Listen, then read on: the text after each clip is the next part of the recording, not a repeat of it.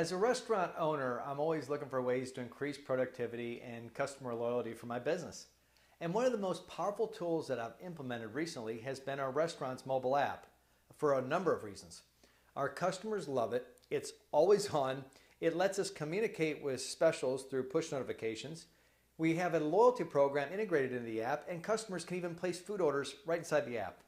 Mobile food ordering is a great way for any restaurant to increase its bottom line for a few reasons. Number one, we receive larger orders through mobile apps because